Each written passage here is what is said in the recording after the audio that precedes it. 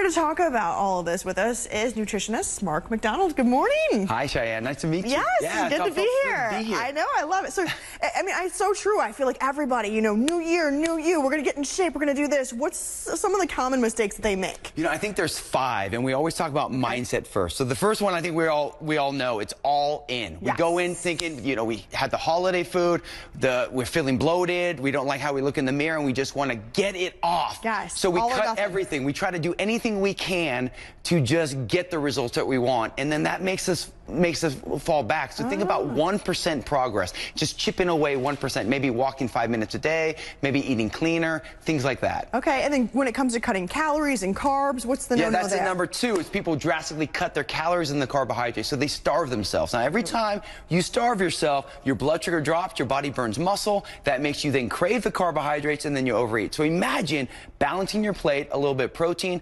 fats, carbohydrates, eating frequently, PFC every 3, protein, fat, carbs every 3 hours. Okay. Now, the third thing is we live by the scale. Yes. How many times we wake up, we step on that scale, and that number determines our day.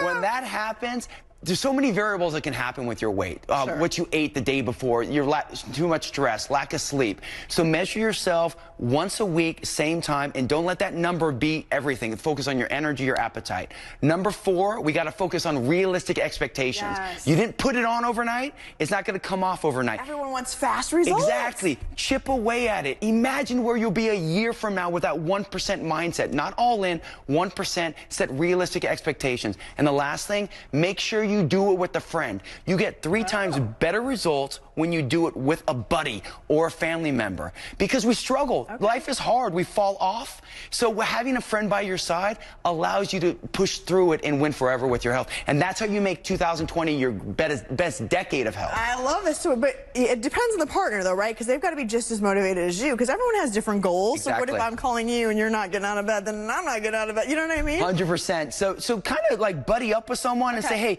let's do this together, be aligned.